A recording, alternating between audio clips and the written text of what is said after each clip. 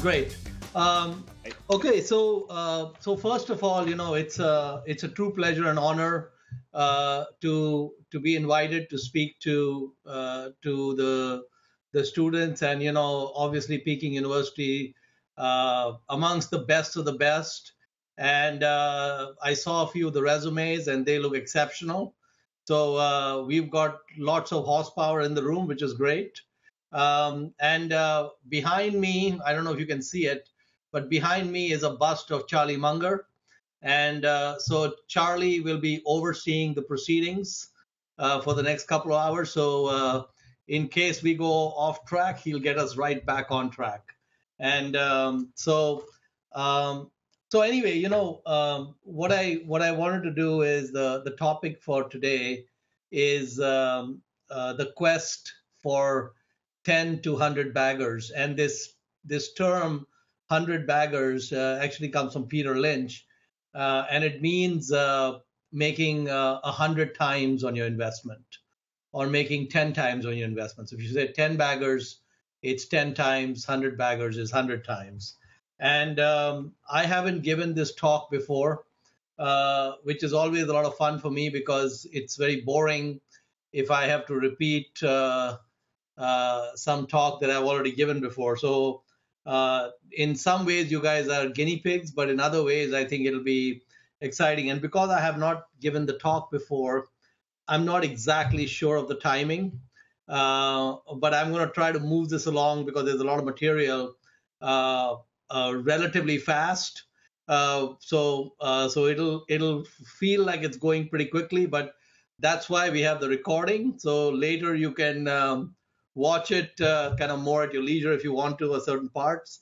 But also certainly during the Q&A, we can go through things that you have an interest in. So anyway, I started my journey as a value investor 22 years ago. And I, quite by accident, heard about Warren Buffett for the first time. And unlike you, when I heard about him, I was 30 years old. So I was much older. And when I read about him, I was really stunned. I basically, so I haven't been to business school. I'm an engineer by training. All of you probably know a lot more about finance than I do. But I was really stunned with Warren Buffett's approach and the way he had been so successful.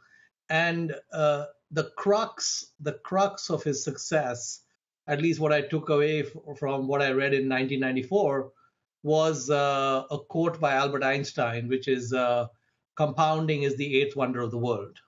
And so even though Einstein was a physicist, he actually figured out a few things about compounding. And obviously in '94, when I had read about Buffett, he had been compounding at the rate of about 26% a year. And 26% is a magical number.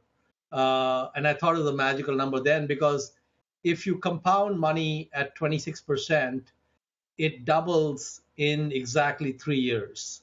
So if you have $1,000, you compound at 26%, you're going to have $2,000 in 3 years, and so on. And if you go for 30 years, that's 2 to the power of 10. And this group doesn't need me to tell you that 2 to the power of 10 is 1,024. So we throw away the 24, it's 1,000 times your money. So if you had $1,000 and you compounded at 26%, 30 years later, you would have $1 million. And if you had $1 million and you compounded 26%, 30 years later, you'd have $1 billion. And that's basically the key to Buffett's success. And so I thought it was worth trying to do what Buffett did. Of course, no, we're never going to have another Warren Buffett, but I thought it was worth trying to compound at high rates. And so I actually gradually over 5 years switched from being a CEO of an engineering company to eventually being a hedge fund manager. And the key nuance, or you could say mental model I used was very simple, which is I looked for companies that were selling for half or less than what they were worth in 2 or 3 years.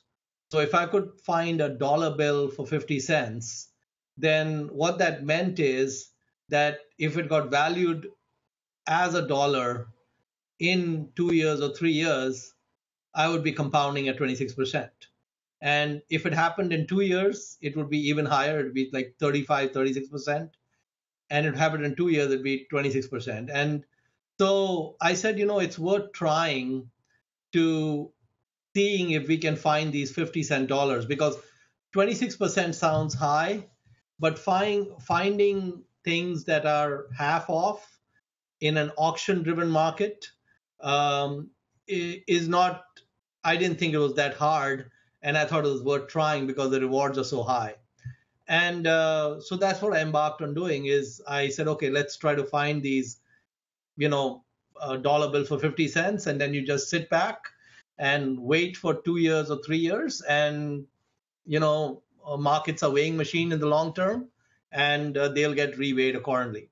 And for the most part, if I look at my performance from 95 until let's say 2014, it's done about the 26% approximately.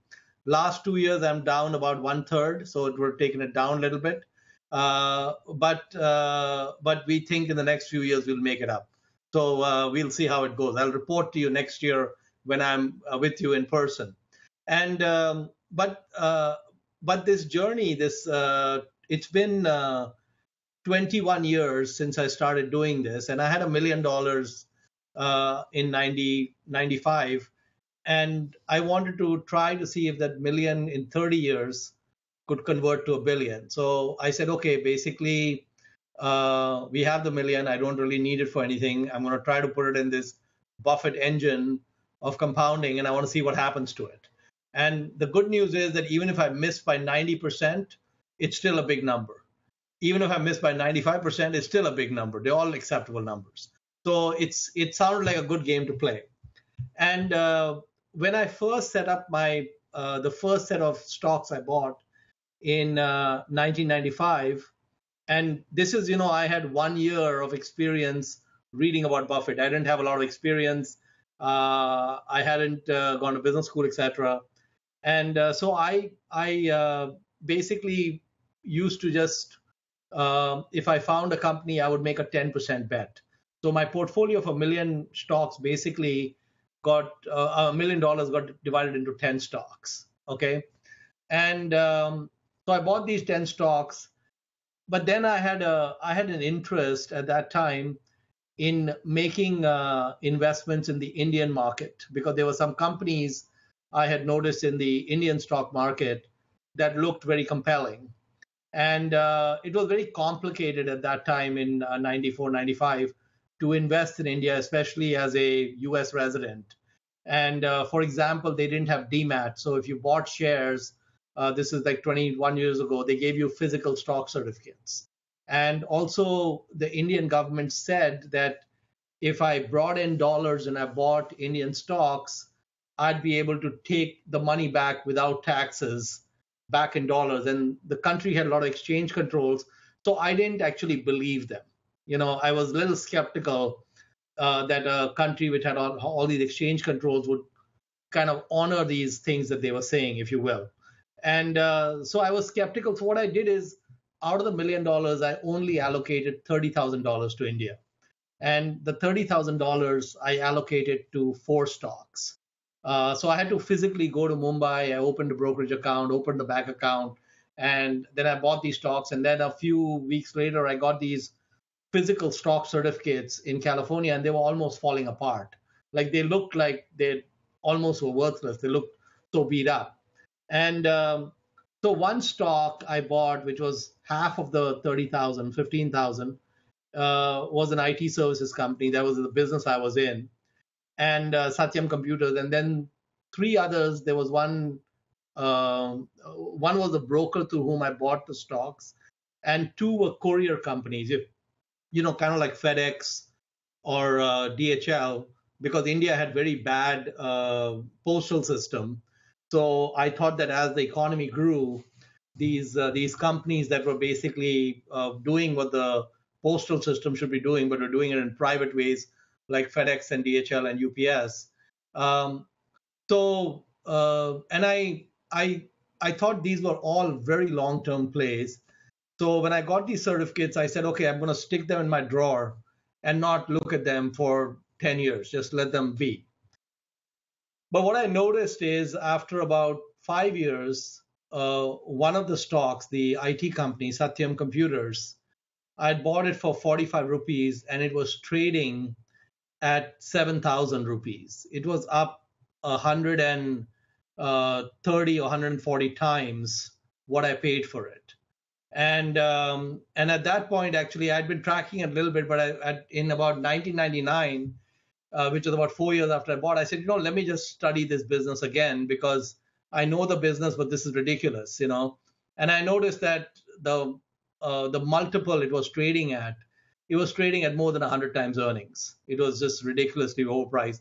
And one of the reasons it was priced that way is because they had spun off a dot-com company, which they still owned a piece of. And the market at that time was in a major bubble for all these .coms. So this company, which was just a system integration IT company, had spun out a subsidiary which was doing some nifty things on the web, and the market gave that spun out company a huge valuation, and because of that, this company got a big valuation. So anyway, I thought this was complete bubble territory, and I was also concerned the 15,000, the exchange rate had moved against me. The 15,000 was worth over $1.5 million. I started with $1 million. I'm going to tell you about the remaining 985,000 in a second, but 15,000 of the portfolio was sitting at 1.5 million. And I was concerned whether the Indian government would allow me to take the money back, whether I could even sell the stocks, whether the shares were fake or real. I had a lot of questions. So I said, you know what, we're going to test this out. So I contacted the broker. I said, I'm ready to sell these shares. And I sent them the shares. They sold the shares. I sold within 5% of the all-time high of that company. And they put the money in my Indian bank account. And then the next day, I asked them to wire it to the US, and they wired it. Everything went flawless, exactly as the government had promised. No issues. Okay. I was blown away. I said, wow, no taxes. I gave them 15,000. 5 years later, they're giving me 1.5 million, no questions asked. What a country. And then these other stocks that I had, they were all kind of, you can say, old economy stocks. Okay. And they hadn't done much. So the remaining 15,000 maybe was worth 20,000 or 25,000. Had not moved much. In fact, everything else was going down in price at that time, except the frenzy for the .coms. Even Berkshire Hathaway hit a multi-year low at that time. And so in 2001, I decided to completely exit my Indian positions. And I sold all the remaining three. One of them was down 50%, but the other two, we made a little bit of money. But basically, for the remaining 15,000, I got like 20,000 back or something. And the overall result in India obviously was more than acceptable. 30,000 in, 1.5 million out is perfectly fine. Then the other 970,000 I had, there was one company I had in there which went up 100x. And I had $100,000, this US company, CMGI, went up 100x. So that one company became 10 million. And so now I had 10 million in that one company. I had the 1.5 million in this one Indian company. And the rest of the portfolio had done okay because at that time, from 95 to 2000, the US markets had gone up like 25% a year. So that it had moved up, but nothing like these other companies. So I had I think $13-14 million out of the $1 million in 5 years. And I said, Mohnish, forget about 26%. We've just kind of blown it out of the park. Very well done. Good job. I was very happy. It was a fantastic job, especially for never having even attended a single class of the professor at Peking University, just winging it on my own, if you will. And now recently I went back. So what happened is these other stocks, when I went to sell them, the other three Indian stocks, they told me one particular stock certificate was fake. So it was a very small amount of shares, but they said it was a fake certificate. And the broker said, we're not responsible for fake certificates. So I didn't really care. It was a small amount. And I just kept that one certificate in my desk. And recently I looked at it again. I said, no, it doesn't look fake to me. So I sent it again to a broker in India to sell. And I asked them, can you sell these 100 shares of this company? So now what had happened is I had held this one company, Blue Dart, which was like the FedEx of India, for 21 years. And I held it for 21 years by accident because that one little piece didn't get sold because of this kind of fake thing. And I traced back because I kept getting these dividend checks all this time and all that. That Blue Dart was ultimately a 60x. So if I had kept those shares, I had invested in Blue Dart, I had invested $7,700, and I would have had about $500,000 if I had kept those shares. So then I went back and said, let me check all the 4 stocks in India. What happened to the other 3 if I had not touched them? Because they were designed to not be touched. I was stupid. I sold it after 6 years. So what ended up happening is that Blue Dart was 60x. There was another one, Kotak Mahindra, which was my broker. That was up 50x. And the third one, which was Skypack, which was a competitor to Blue Dart, that basically went down to half. That didn't do anything. But what ended up happening in that portfolio of 14 stocks in 1995 is I had 4 out of the 14 that all eventually went up more than 50 times. And in one of them, I had a serious position. I had a 10% position, which completely altered my net worth. And then I started thinking that, this is not good that I ended up with these companies in my portfolio and I never recognize how great they were. I recognized it in 2 cases. In 2 cases, I was able to. Now, in one case, in fact, in both the cases I cashed out the 100x were both bubble because of the bubble, not because the valuations went up. They probably should have been worth 10x or 15x, but not 100x. But so we kind of collected more than we should have, which was fine. But these other ones, these were real businesses like the FedEx of India, the Goldman Sachs of India, and these were businesses I should not have sold, and I sold them. And so I started thinking, how often has this happened in my portfolio? How often has it happened where we've had these companies where I was smart enough to buy them, but not smart enough to hold them? And why is that happening? So which is the subject of the talk today, is kind of a framework. What I did is, so, the best way to learn is to teach.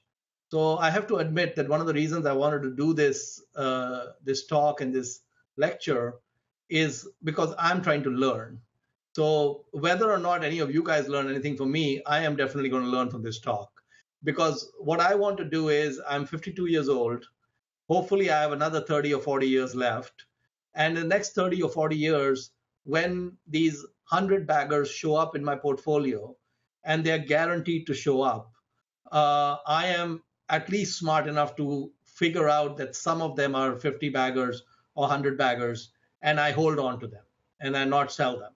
So what I did is I said, okay, how do we identify these 100 baggers? And what I discovered is that if I just looked at the examples in my own portfolio and obvious examples around me, there are basically about there are about 5 different categories that these 10 to 100 baggers fall into. Now, it could be more than 5, but 5 is the one I was able to come up with before it was time for this lecture. If I come up with more, I'll update you next year. But we at least have five very distinct kinds of companies, which should give us clues that these are businesses that we want to hold on to. So the first category of companies that has the potential for these 10 to 100 baggers is these are businesses which have huge tailwinds. Tailwinds means they just have all the factors moving in their favor. They have very deep moats. They have very long runways. They have very high return on equity. They typically don't need any debt. And the most important condition, an idiot can run these companies. So, like Warren Buffett says, invest in businesses that an idiot can run because one day an idiot will run them. So, which are the companies that a complete moron, stupid idiot can run? Okay, so these are the businesses like See's Candy, Coca Cola, Moody's, Visa, MasterCard, American Express. These are the types of businesses which are so deep in the moats that in fact, if you look at a company like Coca Cola, they have more than a 100-year history. And in the 100+ year history, for several decades, the company was poorly managed. And you have a company in China, Maotai. Maybe some of you even consume the product. With due respect, I think Maotai probably has great management, but with due respect to Maotai, an idiot can run that company. Okay, so you do not need anything between your ears. You can put me in charge of Maotai and I can run it. Even a person like me can run that company. That is an unbelievable, fantastic business. Okay, so there's a good friend of mine, you might have heard of him. His name is Guy Spear, and he lives in Zurich. And I think he's going to try to also speak to you next year. Maybe we'll both come together. We'll see if we can do back-to-back lectures. So Guy has a mental model he uses, and his mental model, which he's used actually for more than 15 years, is that if he identifies a company like Moody's or S&P as a great business, or let's say if he identifies Coca-Cola as a great business, or let's say the Coca-Cola bottlers as a great business, what he does then is he looks around the world for Coca-Cola bottlers in other countries. So if he finds that being a Coca-Cola bottler is great in Tennessee in the US, then I want to find the same business in Brazil. I want to find the bottler in China. I want to find the bottler in India. And I want to go around the world looking for the Coke bottler. And I want to find which one is being undervalued. And then I want to invest in it because the economics of these Coke bottlers, no matter where in the world they are, is about the same. They all are great businesses. So one of the businesses, which is the ultimate deep moat business, is Moody's. They do the debt ratings, and even in the financial crisis, when they gave all bad and flawed and garbage debt ratings, it still did not destroy the company. This is a great business that an idiot can run, and so Moody's. Guy said to himself, what are the credit rating agencies all around the world which have the same business model like Moody's? Because Moody's is a model where they'll hire an analyst, they pay him maybe $100,000. For each analyst they pay 100,000, they are probably collecting $4 million in fees. It's just a great business. So just the economics are fantastic. So he found a company in 2001 in India, which was a very small but was a number one credit rating agency in India, exactly like Moody's was in the US. And he found that S&P 500 owned 10% of that company. So S&P had done a lot of due diligence and they bought a 10% stake in the company. That company was called CRISIL. And so Guy Spear, at that time, he was managing about $40 million. He made a small investment in CRISIL. And it went up, it doubled or tripled in 2-3 years. And then he bought a little bit more. And then another year or two later, he sold it all. He had made like 4 times his money. So sometimes I like to pour salt on the wounds of Guy Spear. Like sometimes I want to have fun with him. I spoke to him last night when I was preparing that talk. I said, hey guy, that crystal position that you owned, which you sold, if you had not sold, uh, it it went up 130 times after he sold. Okay, and he's actually the kind of guy who doesn't even trade that much. He just buys and holds. So I said, hey, by the way, that crystal you sold back then, why did you sell it? He said, Mohnish, don't remind me. That's the dumbest thing I did, because basically, if he had kept crystal, he manages 160 million. The crystal position would have exceeded the entire portfolio he has today. One decision. And what was so hard about that decision? Well, it wasn't hard. They were a replica of Moody's. I already told you an idiot can run Moody's, just like an idiot can run Coca-Cola. And idiots have run it, and they've not been able to destroy these businesses. And so the first thing to do is, when you run into businesses that idiots are running or can run, and they still continue to be in business, buy those companies if they have these characteristics, and then forget the PE ratio. Just buy and hold forever, because probably those are very, very few businesses on the planet. And like, I can almost bet that maybe 10 or 20 years from now, Mautai looks very different. Very different. But it's hard to tell the path it takes, but it looks like a great business. So that's the first one. The businesses that idiots can run. The second is exactly like the first, except these cannot be run by idiots. So these are businesses which are exactly like the first kind, which is they have huge tailwinds, they have deep moats, they have ultra long runways, they have high ROE, they don't need any debt, but they need great management, and they do have great management. So these are businesses like Amazon, Costco, Geico, Amor Pacific, Kotak Mahindra Bank, the one I bought in India, which went up 60 times or something. Blue Dart, which is the FedEx replica I bought in India. Satyam, the IT company. Then Restaurant Brands, which is the one that owns Burger King and Tim Hortons. McDonald's, Yum Brands, Domino's Pizza.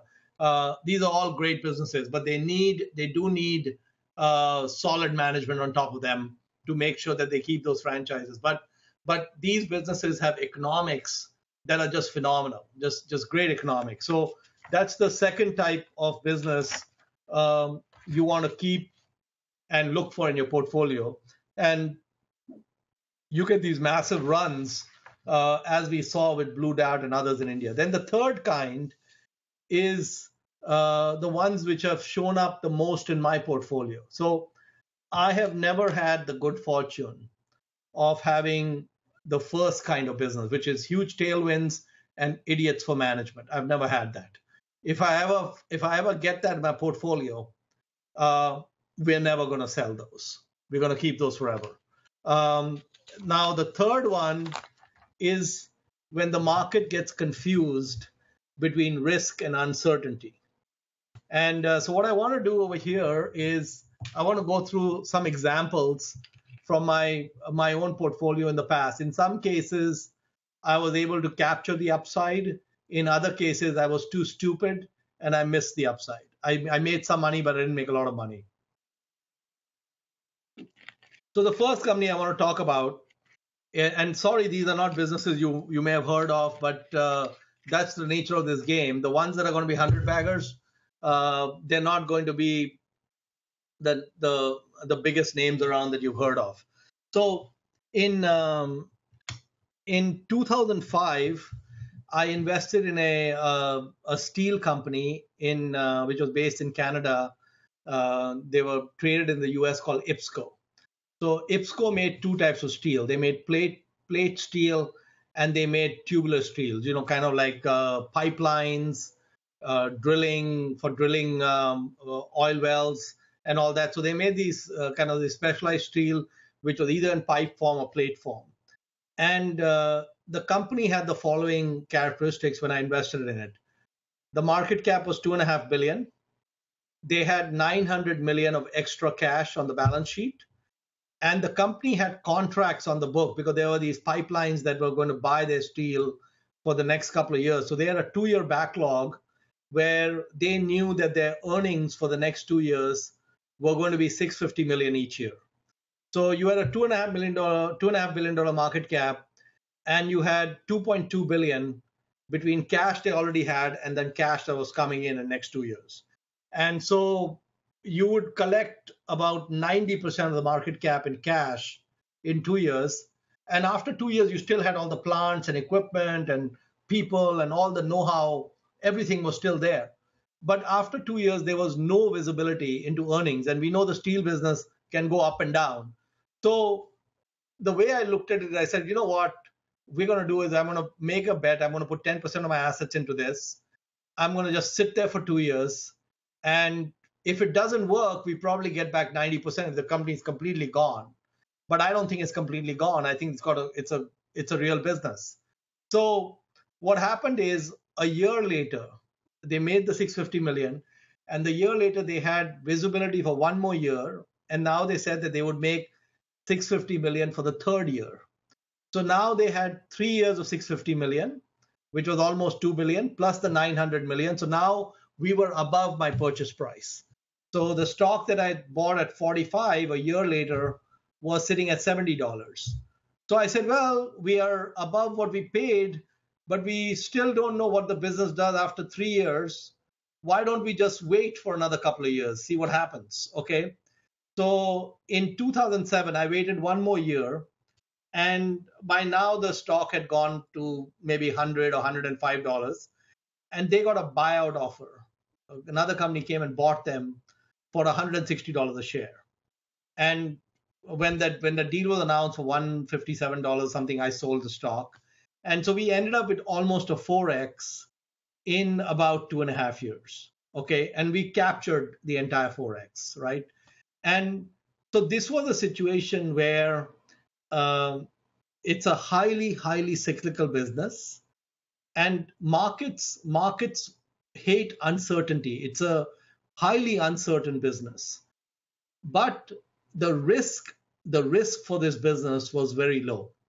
So it is what I call very low risk and very high uncertainty. So when you find a combination of low risk and high uncertainty, usually that combination is going to give you a high reward, because markets are not very good at pricing in uncertainty. They hate uncertainty. And so we get some benefit from that. And in fact, there's a business in my portfolio currently, and I don't talk much about my portfolio, but I'll just make an exception because I love you guys so much. I own a company called Fiat Chrysler, which is based in partially in Italy and partially in Detroit.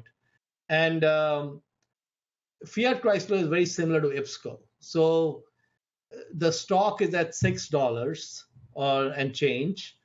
And the management of the company says that in the year 2018, their earnings are going to be around $5.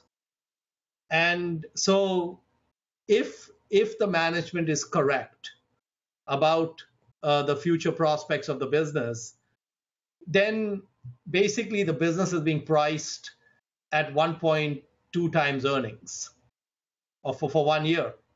And so my answer to that is, okay, we'll hold the stock till 2018. If it's completely worthless as a business, I mean, they have 130 billion in sales of cars. They just started manufacturing Jeep in China. The Chinese love their Jeeps. Raise your hand if you think Chinese love Jeeps.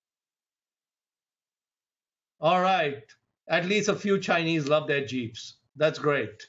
So their Jeep sales are going up like 5 times in the next 3 years in China. But anyway, so I happen to think that what they are saying makes sense. The market thinks it doesn't make sense. So no problem.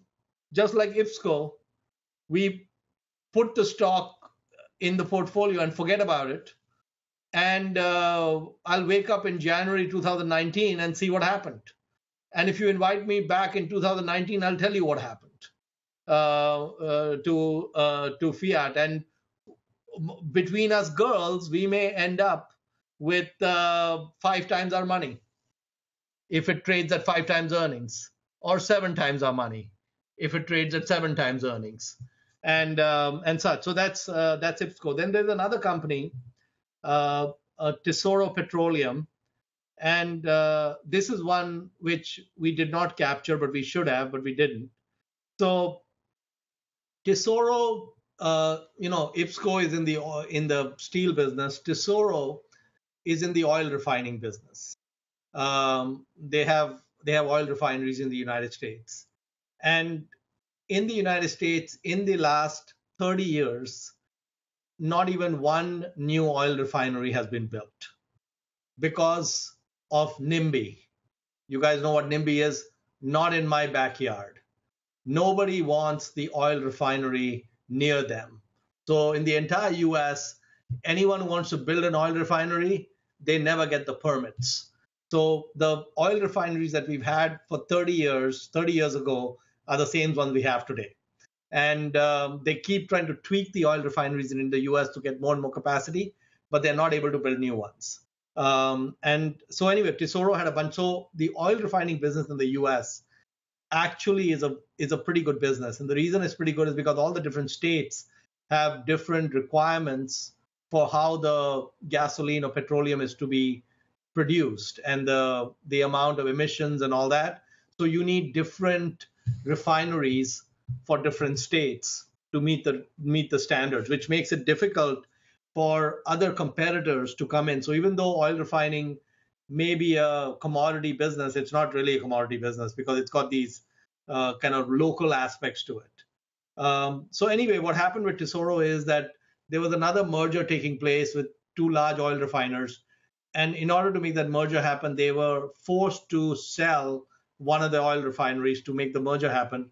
Tesoro bought that refinery. They leveraged their balance sheet to buy that refinery. And after they leveraged the balance sheet, the crack spread, which is the spread that refiners get to make crude oil into gasoline, the crack spread narrowed to almost nothing. So their profits went to next to nothing at the same time when they had a huge amount of debt. And so markets looked at the debt and they saw a lot of uncertainty because it is very hard to predict the crack spread. So just like the uncertainty of steel prices, the refining margins are always uncertain. And markets project present circumstances to infinity. So markets said, hey, the crack spread is small. It'll always be small. They have all this debt. They may not be able to pay the debt. What happens if they don't pay the debt? Well, what happens if they don't pay the debt is they have many refineries. They can just sell a refinery. They don't need to go bankrupt. They can just sell some assets and they can get out of the jam they're in. So I looked at the company, the balance sheet, uh, the debt, and so on. And the stock was at $7.50. It had gone down a lot. It used to be at almost $30. It had gone down to 25% of the price. So I bought 10% of assets at $7.50. 3 months after I bought the stock, it was trading at $1.33. So the 10% of assets I put in, just this alone took my portfolio down by 8%, this one position. But one of the things that always happens to me, but it only happens to me, it doesn't happen to you, is every stock I buy goes down first. And it always goes down. I don't know why it doesn't go down before I buy, but they all go down after I buy. Somehow it knows. And Bruce Berkowitz is a fund manager. He calls it premature accumulation. So I always have premature accumulation. And anyway, so 750, we're down to $1.33. We're used to that. We're not going to sell anything. We sit there.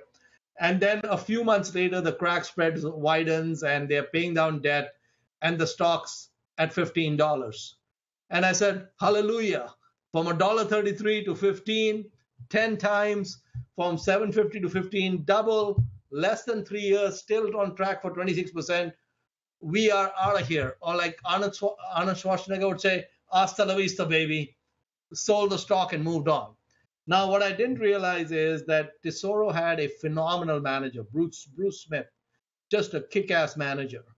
And he was just a master at extracting value from these refineries. He bought pipelines and refineries when the financial crisis took place. And if I had kept Tesoro uh, from the bottom tick of $1.33, it went up 200 times till today. Okay, so from the time I bought, it went up about 40 times. So I only captured a double. Okay, but the rest of the ride I completely missed because what this guy was able to do was he was a master at buying these assets, extracting more value, getting more assets. They spun off a pipeline company. A lot of things they did. He delevered the balance sheet and all of that, and it just even now I think it's done really well. So that was an example of a low risk, high uncertainty business where I already knew in the period I owned the stock that I was dealing with an exceptional manager because in the conference calls, I was in love with Bruce Smith. He was just a great guy. He was doing all the right things. But we missed that 40x, and there was a chance to get a 200x. And then we are going to go to another one, which is a shipping company, all these wonderful businesses, steel business, refining business, shipping. And you thought you can only make the money on Alibaba and Baidu. No, you can make the money without Alibaba and Baidu. You can make it other places. So, for example, Frontline was a shipping company, and this company basically um, focused on transporting crude oil. So they had something known as VLCCs, very large crude carriers that they owned. And the global fleet at the time I invested, I haven't looked at the shipping business lately, but this was an investment I made, I think, in around 2002. There were about 400 VLCCs in the world, and Frontline was the largest amongst all of them. They had about 70 of them in their fleet. 70 out of 400 were owned by Frontline. And this is the ultimate high uncertainty business. The VLCCs are chartered two different ways. Either they are time charters or they are daily charters. The entire Frontline fleet of 70 ships was on daily charters.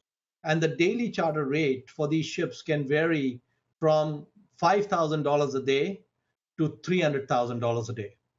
It is a huge variance. And at that time, I don't know what the economics are now, but in 2002, once the rates went below 12 or 13,000, they were not making any money. They were losing money. And once the rates went over 30 or 40,000, they were just super normal profits, exponential profits. But the exponential profits, you didn't know what would happen the next day because every day these prices fluctuate. But there's a particular nuance in the shipping business that I understood. And I understood this because a friend of mine in the real estate business had explained this to me. He said that, when you build these large office towers, it takes in the US, in China, it's probably much faster, but in the US, it takes 3 to 5 years to get the permits and actually build these, 20, 30, 40-story buildings. And so what happens is that when office space is very tight and fully occupied, all the real estate developers rush out to build new buildings. And they all rush out to build new buildings at the same time. And the banks finance all of them at the same time because everything looks great. It's a boom business. They can see 100% occupancy. And then 5 years later, all these buildings come on the market at the same time. And what happens is the occupancy and the rents collapse at the same time. So in these kind of high-end office buildings, you have this boom and bust cycle of very high occupancy and then low occupancy, then high occupancy and low occupancy. Just keeps going back and forth because the property developers just think whatever's happening right now is the way it's going to be forever. And the people who are in the shipping business are even worse than the property developers. They believe everything that's happening right now is the way it's going to be forever. So what happens is that when these VLCCs are trading at 200,000, 250,000 a day, they all go to the Korean shipyards and place a huge number of orders for ships. Okay, and they say, build me the ships. Same like the building, it takes 3 years or 4 years or 2 years to build the ship. By the time the ships are built, all these ships get delivered at the same time, those rates collapse. And then they go scrambling again and they got a bunch of bankruptcy. So the business goes through these ups and downs. Now, one of the things that happens is that when rates go to 5,000 a day or 10,000 a day, scrapping of ships increases a lot because they're losing money. And what they do, they take the old ships and just scrap them. So they make some money. So the size of the fleet goes down at the time when the rates are low. And as the fleet size goes down, it sets up the conditions for rates to go up. And then when the capacity goes down, the rates start going up, you cannot bring in more capacity because it takes 3 years to build a ship.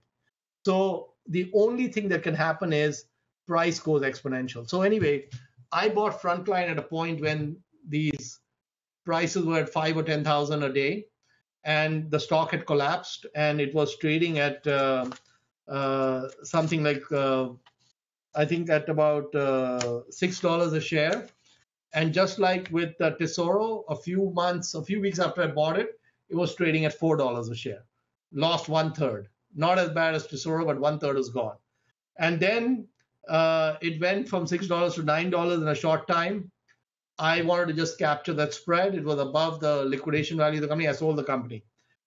Anyway, because of the very high uncertainty in rates, this company, if I had held the stock throughout, even with all the recent collapse in shipping, it would have been a 40 times investment from 4 to 160. I'm sorry, not 40. It'd be from 6 to 160, about 35 times my money. So another company which I just wanted to talk about is Tech Cominco. And this is again low risk, high uncertainty. So during the financial crisis, commodity prices collapsed in 2008. They went to nothing, right? And this company, Tech Cominco, is like the IBM of mining. They have huge reserves of metallurgical coal and huge reserves of iron ore, and lots of trade with China and such. But they had done an acquisition just before the financial crisis, large acquisition. They had taken a bridge loan to close that acquisition. Then the financial crisis happened. They couldn't refinance. All the prices collapsed, and this stock went from $50 to $4. It dropped by more than 90% in 7 weeks. And when I looked at the company, it's again like the refineries. They had all these different mines and assets all over the world. Some of them were the lowest cost mines you could imagine. And the banks did not want to take over this company. The banks don't want to be in the shipping business. The banks were probably going to do what I would call extend and pretend, which is they would, take some fees and penalties from them, but they would extend their loans. And anyway, in fact, China came in as an investor in Tech Cominco, and in a few months, the stock was up 7 times, and I sold. So we bought at $4 or $5, we sold at $30, and then it kept going. It went to $50. So we didn't capture all of it, but we captured most of it. So anyway, that was the third criteria, which is the low risk, high uncertainty. Then the fourth criteria is what I call bankruptcies, reorganizations, public LBOs, special situations. So how many of you have heard of Sam Zell? Raise your hand if you've heard of Sam Zell. At least one person, the professor. Well, I think you should extend an invitation. You should extend an invitation to Sam to come speak to your class. Sam is called the grave dancer. He dances on the graves of companies that are left for dead. And if you get a chance to invest with Sam, generally speaking, it's going to go really well. So Sam, Warren Buffett, Sam Zell, and the Pritzkers, these are some of the very best people on the US tax code. They know US tax code better than anyone else, way better than Donald Trump. They really know the tax code. And I don't think Sam Zell has ever sent much of a tax bill to the US government because he's just so efficient with the way he runs his tax affairs. So anyway, there was this story is a interesting story, but it goes back about 26 years. So in 1990, there was a insurer called Mission Insurance that went bankrupt. And when this insurer went bankrupt, they had 630 million in NOLs, net operating losses. So these net operating losses that the company have a lot of value if you can bring that shell company into a company that has profits, because you can shield 630 million of profits because of that loss. So Sam was able to buy that company for like 30 million, because it had nothing other than the losses, and you have to find something to. So he bought the 630 million of losses for 30 million about 7-8 years after the bankruptcy. This was in 98 or 99. And then there's another investor, Marty Whitman from Third Avenue, who also bought some of the shares in this Mission Insurance. And then the two of them went looking for a profitable business that they could join with these operating losses so that they would suddenly have no taxes on the business. And they found a barge shipping company on the Mississippi River, like Tom Sawyer on the Mark Twain on the Mississippi River. They found this barge company which used to send goods up and down the Mississippi, and it was profitable. So they said, okay, we'll buy the barge company, and now the barge company is not going to pay any taxes because we got these NOLs, and that's how we'll make our money. And then what happened right after they bought the barge company, the barge business went to hell. So the rates collapsed, and the barge company went bankrupt. So they now had bankruptcy to the power of bankruptcy.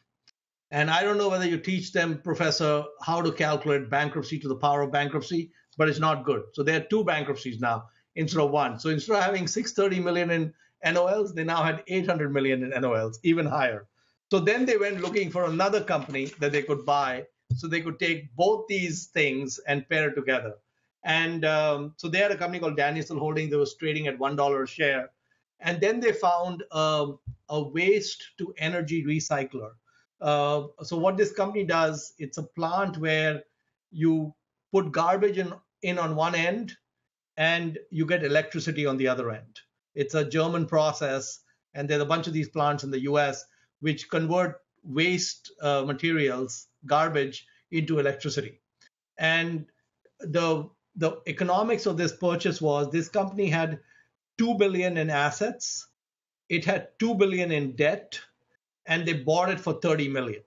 Okay, and so it was very highly leveraged, but it had this kind of energy business, and they thought that they could tie it in, and so they tied it in, and then they needed some capital. So then they started to do a rights issue. That's when I found them. So the stock was at $1. By the time I was able to invest in them, it was at $9. So it had already gone up like 9 times. And then they did a rights issue. They did 2 rights issues. They bought another company. And basically in about 13 months, I had a double, and I sold. And basically, if I had kept the position, that was about a 40x from that dollar price they had, and about a 4x from where I had bought. And so as you can see, we have all these companies that are in these weird places. They're not great businesses, but they do really well. And then the final one I want to talk about, which is the fifth model is upside without downside. So I also call this playing the bubble. So what happened in in the in the late 90s, the dot-com boom was on in a big way, and everyone thought it's going to be transformational, it's going to change everything. So these companies like pets.com, etc., they had huge valuations. Even Amazon was a huge valuation, Yahoo, all these companies. Now, I I had spent some time in technology. I knew that the internet was important, but I also could not tell which company would make it, which company would not make it, and I was definitely not interested in buying anything which was even trading at 10 times earnings. I like to buy things at 3 times earnings, or even better, like Fiat, 1 times earnings. That's even better.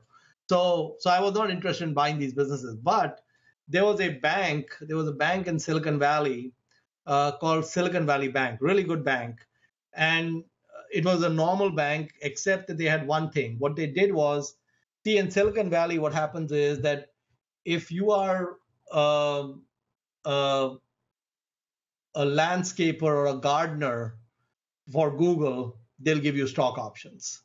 If you are a chef for Google, you'll get stock options. If you are a waiter in a restaurant, they'll give you stock options. Stock options is like breathing in Silicon Valley. So this company, Silicon Valley Bank, whenever they made loans to all these dot-com companies, besides getting all their loan terms, they always got warrants. And the companies didn't care, they gave them warrants. So every time they would do some loan or some deal, they would get these warrants from these dot coms. And they never disclosed how many warrants they had, what warrants they had, what the strike prices were. No disclosure. They only said that we just get warrants. So there was an unknown element to what these warrants were worth. But the bank itself was trading at a very low valuation, just slightly above book value, and a very well run bank. Even now, it's in existence, it has done well over the years. So I said, okay, this is the way to play the bubble, which is buy Silicon Valley Bank. And if those warrants turn out to be useless or worthless, we don't lose any money. We still have the bank. And if they turn out to be something, then we have a huge, huge run.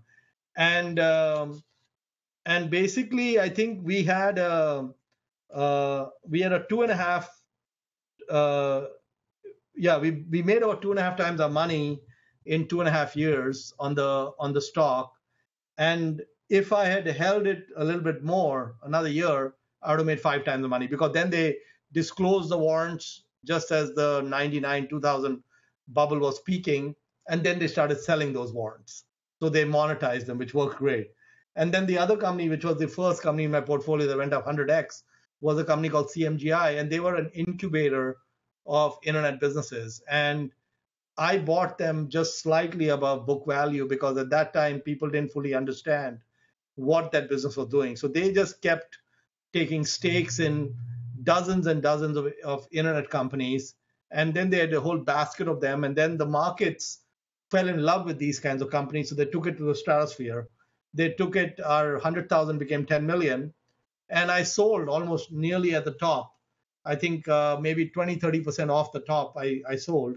And so this is kind of something that comes into play um, when you have bubbles. It's probably not the most elegant way to make money, but sometimes you can get these upside without downside situations when that can play out. And with that, those are the kind of the 5 models.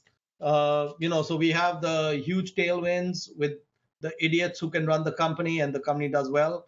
Then the second is a huge tailwinds, but you cannot have idiots. You need smart people running it, kind of like Amazon and Geico. Then the third is markets get confused between risk and uncertainty. So we talked about IFSCO, Tesoro, Frontline, and Tech Cominco on that. And the final one was the grave dancer, Sanzel. Bankruptcy, reorganizations, public LBOs, busted LBOs, special situations, and those can all work out quite well as well. And then you finally have the upside without downside, which has happened only once to me, because the most mega bubble I had in 22 years was in the late 90s with the dot coms, when most of you were still, I think, maybe not even in kindergarten, but maybe just in kindergarten. So with that, I think we can uh, talk about what you want to talk about.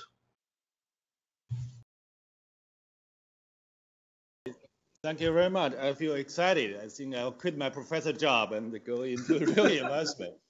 There are, I think, many hundred baggers in Chinese market. I truly believe, but we Yeah. just don't have time.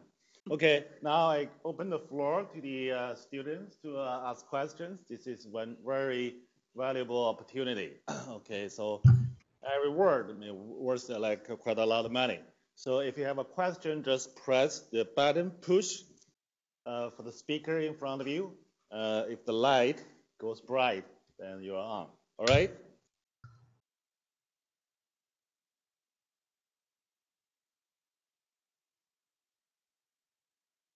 Okay, can you hear me? Okay. Yeah, sure. Yeah. First of all, thank you very much for your insightful speech. The question I want to ask here is that what do you think is the core competence of an investor? And how do one investor actually differentiate from the huge investor group? Thank you. Okay, well, I think that's a great question. Um, yeah, so I think that the number one skill set uh, that an investor needs to have is extreme patience. And in fact, one of the things I learned when I was putting this talk together is, like, if I look at a company like Blue Dart, which was the FedEx of India, I held the company for 6 years, and it didn't do anything for 6 years, and I sold it, and it had its run in the next 15 years, and there was no good reason to sell it. So the number one skill set is patience. So if you are the kind of person who loves to watch paint dry, then this is the business for you. If you love to watch paint dry, and so if you are a hyperactive person who's always looking for action, this is not the business for you. And so I think that in many ways the investment business is a strange business. I think it's a business that is best for people who are what I would call gentlemen or gentlewomen of leisure, where they have some other activity which is their primary focus, and investing is a secondary focus, so that they don't have a compelling reason to act. Usually, investors hurt themselves every time you trade. So Charlie Munger says that you don't make money when you buy a stock, and you don't make money when you sell a stock. You make money by waiting. And in fact, what some of the things I talked about today show us is the huge advantages that once you you only learn about a business after you own it. So if you do analysis of a business before you own it, you may know something about it, but you're really going to know more about it after you own it. And that's when you have an opportunity to perhaps understand which ones have truly multi-bagger possibilities and are the ones that you should not touch. Um, and and just let them play out for long periods. So patience is very important, and that's what separates people. And in fact, one of the things about stock markets is they're deceptive, because if you look at uh, uh, the market, or the board which shows all the stock prices, you see them changing all the time. All the lights are changing and flashing. It all the signals it's telling you is to be active. It gives you all the signals to do something. And what you have to actually do is ignore all that. So one of the things, for example, one of the rules I follow is I do not submit any orders when the markets are open. Anytime I'm trying to buy or sell something, I usually send it at this time, well, after midnight, to my broker to execute the next day, because there is no price changes taking place. There's nothing taking place. Everything is calm. And then during the time when the markets are open, it's very rare that I will trade. I basically avoid that. So you can set up some tricks, if you will, to help you, because everything is everything is designed to make you be active. Your broker does not make any money if you don't buy and sell stocks. You know, if you just buy one company and just keep it forever, they're not going to make any money. But it's good for you, it's not good for them. So all the signals are the wrong signals. So patience is the number one. That's what I would say. So my question is, among the 5 categories that you mentioned, what's your proportion like? How much do you, in your portfolio, how much do you put in these 5 categories, and what are the reasons for the same? Well, let me put it this way. Um, if Charlie Munger says that each of us has a very limited quota of stocks that truly may have the potential to make us rich. There are very few times that we're going to end up with things in our portfolio that are truly got the potential to make us very rich. And usually it is not apparent before you make the investment. Usually it'll become apparent maybe after you own the business for some time. It takes some time. Uh, I mean, I can think of many examples when I invested in the business.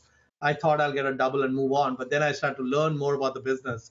So it's the wrong way to think about it by saying I want to put 10% in number one or 20% in number two or whatever. This is an opportunistic business. So you need to be very flexible. Like I said, the number one skill set is patience. What that means is it could be a long time before anything shows up, or it could be that 5 of them show up in 1 week. Like for example, during the financial crisis in December 2008 and January, February 2009, there was so many ideas coming at me that I literally had less than 1 or 2 days to process each one. Whereas normally I will have weeks, even months to process an idea. Um, so, so it's not a good idea to do this top down. I have never done it top down. What I think what you need to be is you need to be kind of a bargain hunter. You go into a bazaar and you're just looking for what looks exciting or cheap. And I'll give you the example of kind of the difference between Ben Graham and Charlie Munger. So Ben Graham will go into a supermarket and he'll look for what is the most heavily discounted item, deeply on sale. And then he'll buy that and come out. And Charlie Munger will go into a supermarket and look for the things that he loves. And then he keeps going back every day until what he loves has dropped in price. And that's when he buys it. So the Munger approach, in my opinion, is more superior to the Graham approach. But the Munger approach requires patience. And it requires you to understand what you truly like. And then you wait for the right opportunity. So it is a very good exercise to make a list of assets that you truly think are remarkable assets, and also make a list of at what prices those assets would be interesting or exciting for you.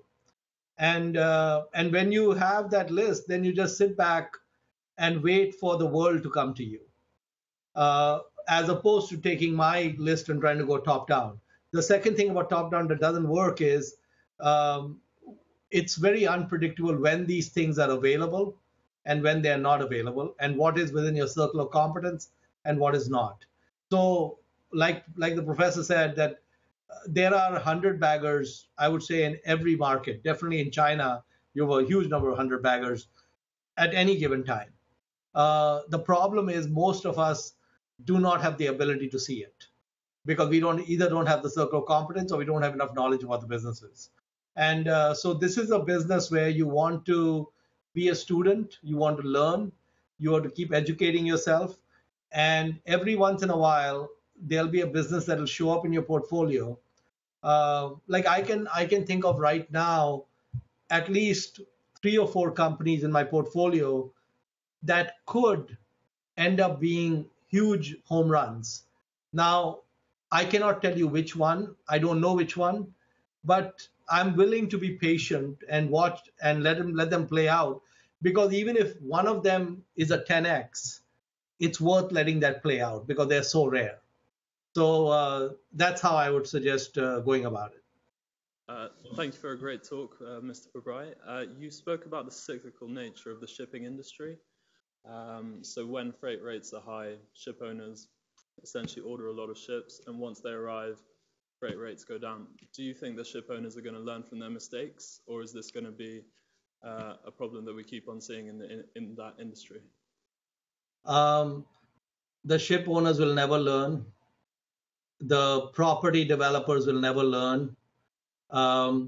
Humans and our genetic makeup isn't going to change in 5 years or 10 years or 50 years. So we vacillate between fear and greed. And as long as there are humans driving action in industries like shipping, you're going to see that vacillation. In fact, there's a really good book. It's in fact a work of fiction. It's called The Shipping Man. I forget the name of the author, but I think if you Google it, you can find it. So The Shipping Man is the guy was an investment banker in the shipping business who wrote that book.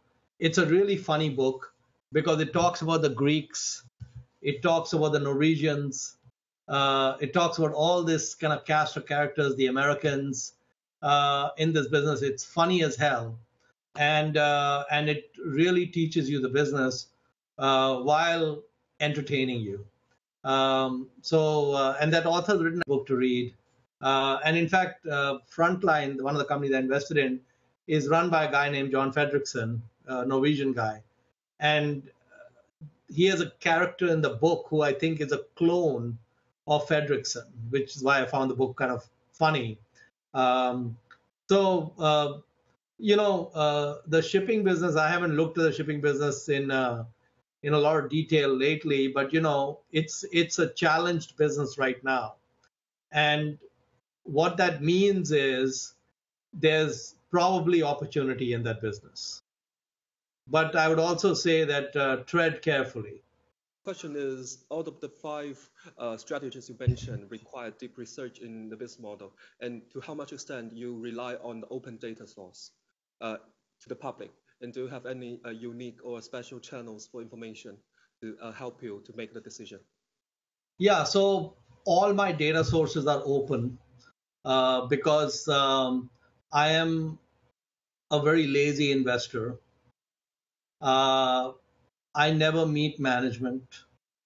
I never talk to management. I never travel to see any plants or anything. I've never done that for any investments. The results still work out. So we're not looking for superior information. What we're looking for is superior analytics on commonly known information. So for example, I mentioned the boom and bust of the shipping industry. And the gentleman asked me about, is that going to change? Well, number one, it's never going to change because we have humans involved, and humans are hosed on the emotions. And the second is that market participants, we have 2 advantages against market participants. One is we have analytics, which can help us because we have some understandings that maybe markets are missing. And the second is that we have patience. So most investors don't have multi-year horizons. They want, I want to buy a stock at 10 and 2 weeks later I want to sell it at 12, and then I want to buy something else at 12 and sell it at 15, and I want to keep doing that. Well, good luck. If that worked, they'd be Warren Buffett, because the compounding rate would blow away Buffett's compounding rate. But clearly, we still have Warren Buffett in place. So therefore, that approach doesn't work. And so if you have the patience and if you have the interest to really dig deep, then what you're going to find is that with commonly held information or known information, you may come up with insights that others have not. So, this is what Charlie Munger talks about, the lattice work of mental models, is you look at things through a different lens to try to see what can be different. Like I would say that when my friend Guy Spear uses the mental model saying that if Moody's is a great business in the US, what other businesses are like that in the other parts of the world? That's a great model, because you may be able to find a business in another part of the world where people have not realized what a great business they have, and that's why these things uh, get to where they are. And so, like for example, I think all my life, or at least all my investing life, I hated the automobile industry because it's high capex, it's unionized, you got consumer tastes, and you got a lot of things which are not good about the business. But when I studied the business I spent about 6 weeks studying the business, I actually realized that many of my underlying assumptions were wrong. And that the reason the auto companies had problems were for different reasons than what people think they have problems. So I did not have access to any data that is not publicly known, but I just synthesized it from many different sources to come up with some insights, and those insights were helpful. So I think the thing is that if you are a curious person, and if you are a person who's very deeply interested in business and how business works, and understanding different business or industries, then you can do quite well. Right. Okay. I have a question that's related. So could you tell us a little bit about your lifestyle? How much time you spend on thinking about investment every day? Because the size of your asset under management very easily place you into one of the top 10 active stock funds from China. And I know many of those fund managers. Their life is under pressure and very busy and a lot of overwork. It's not a good lifestyle for those fund managers who are managing the similar size of what you manage. So as an early Well, investor, how is the lifestyle different? I should not advertise this, but it's the best lifestyle you could possibly have. So, I maybe have 3 or 4 ideas in a year. Um, you know, Sometimes we don't have any in a year, and sometimes we have many more than that. So it varies.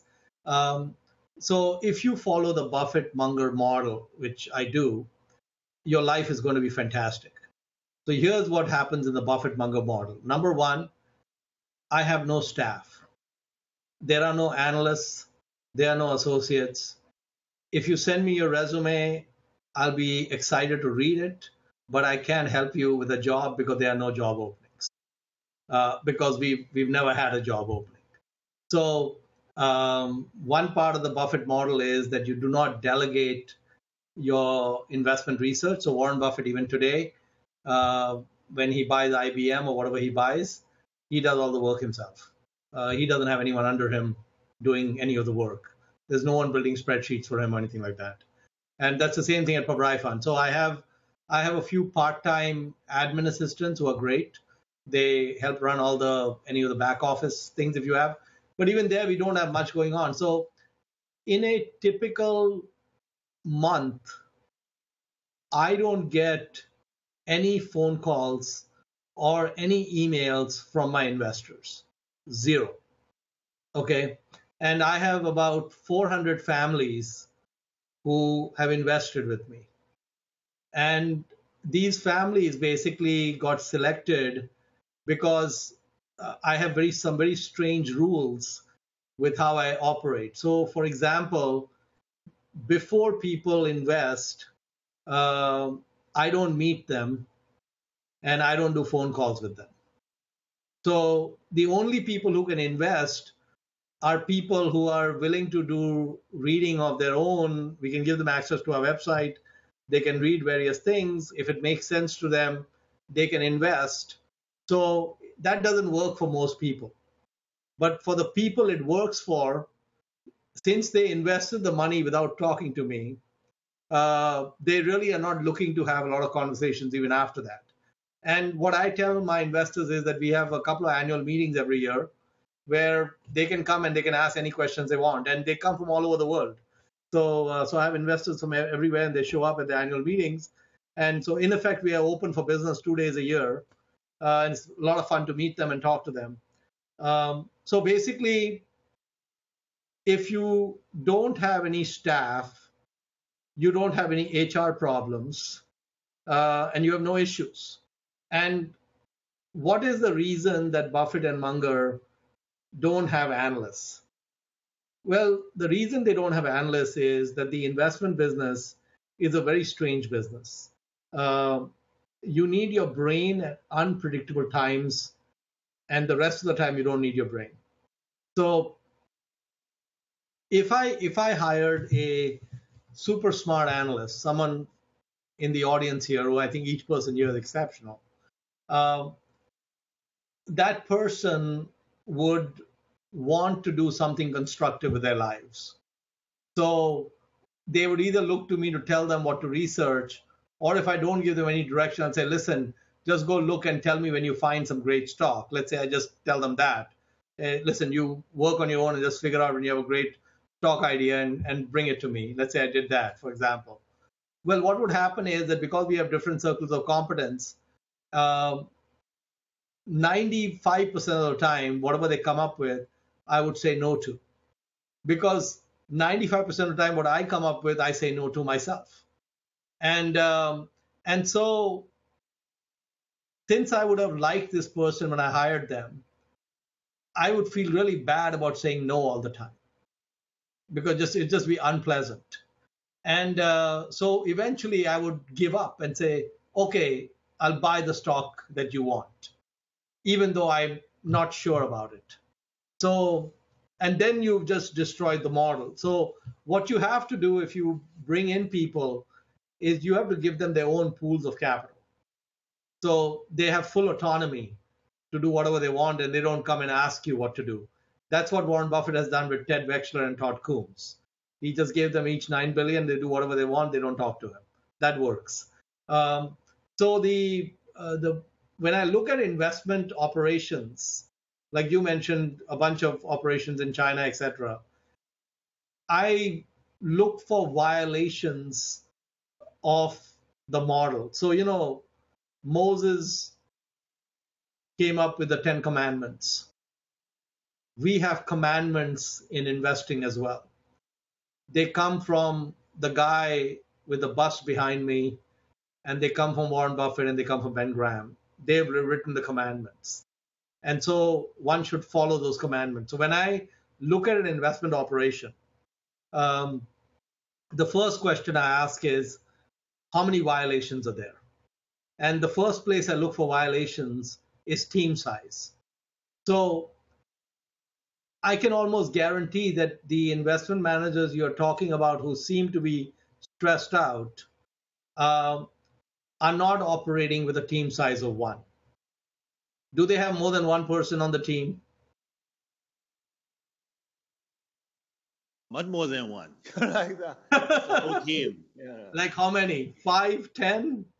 No, different firms, they have different structures. Right, but right. Of course, the employee analysts, they also have assistants. Yeah. All sorts of things. Yeah, so all that is hocus pocus. There's no need for any of that. I mean, the bottom line is, what is the model? The model is buy things at half off. And you have 5,000 stocks in the US, and you have several thousand outside the US, in China, wherever. and we are bargain hunters. So why do you need a team to find bargains? You don't. And we didn't talk about it in this talk, but the simplest way to find bargains is to be a cloner. And I am what you would call a shameless cloner. Um, I just, I meet Li Lu, and who's 100 times smarter than me. I say, Li Lu, can we meet for lunch? And every once in a while, I'll ask him, Li Lu, what do you own? And in a moment of weakness, he'll tell me what he owns. And then I just go buy it, and I'm done. And I don't even need to pay Li Lu. It's great. And probably a better analyst than anyone I could hire. So, and then in the US, we have 13F filings where every quarter people have to file what they own. So just figure out who the smart people are, look at what they're buying, reverse engineer them. You don't need an analyst. It's actually fun. I think my job would not be fun if I had. So, many times by the time I get to the office, half the trading day is over. I mean, in California, the stock market opens at 6:30 in the morning. 6:30 in the morning, I can assure you, I am drooling on my pillow. I am fast asleep. If I'm not sleeping till 2 in the morning, I'm not getting up at 6:30. Tomorrow morning, please don't tell this to anyone. This is just between us, okay? Tomorrow morning, I will wake up at around 9 a.m. I may wake up at 9:30 a.m. There's no alarm. I'll wake up whenever I wake up, okay? And there's no meetings because there's no staff. And there's nothing on the calendar because that's what Warren Buffett told me. Keep your calendar empty. And I have no idea what I'm going to do tomorrow. No idea. But I know it'll be an exciting day because I have so many books to read. I've at least got 30 books on my desk that I want to get to. So I'll pick some book if that's of interest. If some company shows up, I'll read about the company. If I want to watch a movie with my wife, we'll do that. Whatever, man. I mean, the key to life is find CRISIL, that's the Moody's of India, and then just go to sleep for 20 years. That's it. So the purpose of this talk is for me to understand that to become even less active is not even wake up at 9:30 in the morning, wake up at 2 in the afternoon. Who cares? Because we found CRISIL, and then the guys at CRISIL will make all the money for us. So we don't need to do anything. And Warren Buffett says that it is not a good idea to get married for money, right? Usually, if you marry someone because they are rich, that's a bad thing. Usually it doesn't work out very well. But it's a terrible idea to marry for money if you're already rich, okay? That's terrible. So the fund managers you're talking about, I would guess that they are fairly wealthy. Are they wealthy? Are they rich? Especially for the younger generation, the young managers. Yeah, when they get promoted, go up the hierarchy, they become pretty good. Yeah, so the young managers, it's very simple. If you believe in the power of compounding, then a small amount of money on the side can get you to independence relatively quickly. The analysts and the young managers and so on, I think the key is that you spend less than you earn, you put something away, and then that little something can become more and more. And eventually what you want to do is you want to be your own boss. So forget trying to chase the corporate dream. Forget all of that. Just, I think one should only be in this business if you love this business. And in my opinion, the way to love this business, there are some rules. Number one, no staff. Number two, no trading during office hours. Number three, don't even go to work when the market is open. Just be a gentleman of leisure or a gentlewoman of leisure. And that's it. I was very lucky that I never worked in the investment business. I didn't even understand the investment business. I kind of stumbled upon it. And because I never worked anywhere, the only models I had was Warren and Charlie. And so I just looked at how did Warren run his partnership? I set up the partnership the same way. How do they run their life? Oh, if you look at Warren Buffett's calendar, it's completely empty. And so let's keep it empty, and let's do things that are fun. Like I think like the reason I'm doing this talk is because it's fun. Number one, it's fun. That has to be fun. Number two, I want to get better at the multi-bagger. So I'm using you guys to pound into my brain to be even more patient, to be patient for 20 years. I never held a stock except that one stock by accident for 20 years. So I want to hold something for 20 years and get 100x on it. I want to do that. And it'll show up. It might show up when I'm 60 and we'll hold it till we're 80. And I hope that happens. I have another question on your opinion on the differences between value investor and strategic investor.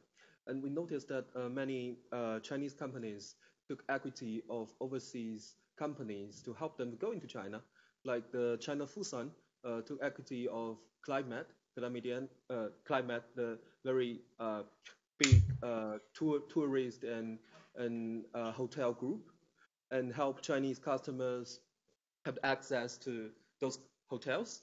And China Wanda acquire many good film companies in Hollywood, and of course they will make a lot of money in China, in China's film industry. And we typically we assume that a value investor is an outsider of the business. They don't want to do anything to help the business. So, what's your opinion on being a value investor or being a strategic investor? Do you think you will get information on the movement or the action of the strategic investor and go behind with them, like follow them, follow their equity taking? Well, I think well, that's a really good question, and a question I've never thought about before. So it's a good question to ask because at least I can think about it. And I'll mumble some answer right now, but maybe I'll think about some more, and next year might have a better answer. But yeah, so Buffett says that I'm a better investor because I'm a businessman, and I'm a better businessman because I'm an investor.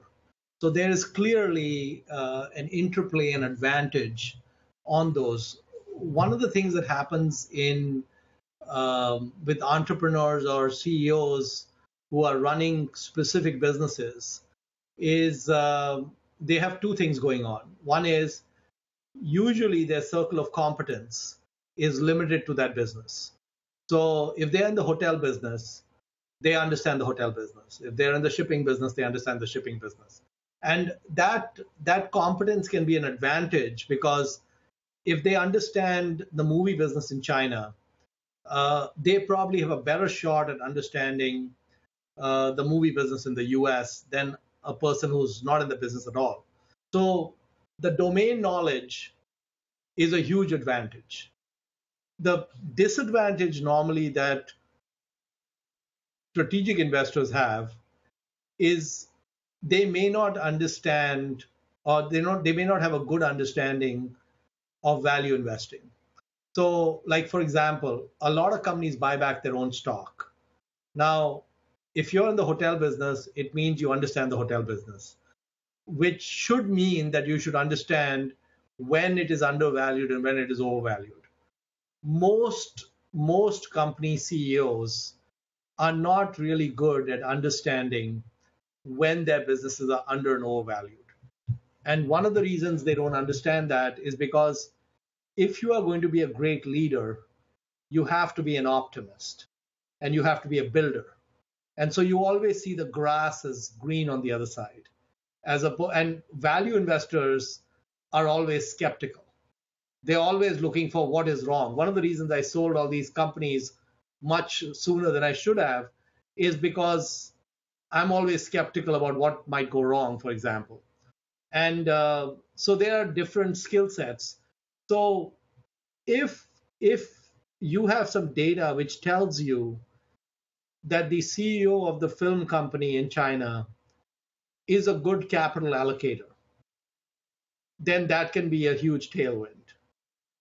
If you have some data that tells you that. So the thing that you have to evaluate is, are they good capital allocators? And those are rare. So for example, obviously Warren Buffett is really good at buying companies. John Malone is really good at buying companies. Sam Zell is really good at buying companies. But lots of the Japanese came into the U.S. markets in the 1980s, and they bought all kinds of real estate, trophy real estate all over the country, and they grossly overpaid for it because they looked at their experience in Japan, where these properties were much more valuable because they were in a bubble. So they misunderstood what proper valuations were, and they didn't do well, even though they understood real estate in their own country. So I think that it's a good idea to follow the strategic investors into other markets if you can figure out whether or not they are value guys. They understand value. Like for example, the deal for Starwood. So I forget the name of the Chinese company. It was the insurance company that was chasing Starwood. And Starwood is a very prime asset. It's a great asset. But I don't know enough to know whether that would or would not have been a good deal for them. They were clearly paying up significantly more than what the market had priced that company. So you would have to have an understanding of how those people think and whether they think correctly. Any other questions? Okay. All right, Mohnish, almost 2 hours. We'll leave 20 minutes for internal discussion to absorb what you said today. It's a great lecture. We have recorded. I myself will have to listen to it again. It's really motivating. Make me think about the change of career. Right. All right. Yeah, and I enjoyed it very much as well, and I look forward to seeing you guys in person next year. So even if you're not in the class, maybe you can ask the professor to let you in. Yeah, everyone is welcome from this class when you come next year. They will still be here, most of them. They're not graduating. And also, we have recorded this lecture. We will send to you, and all you tell us that editor you are using, so we can ask him or her to edit this lecture according to our instruction. Okay. Sure. So I'll put it on the YouTube or China's version of Yeah. it. So we can reach a larger audience. Yeah. Great. Thank you very much. It was a lot of fun. Yeah. We'll definitely will see you in person next year. That sounds great. All right. All right. Bye. Now you enjoy. Good evening. We give you a round of good applause. Yeah.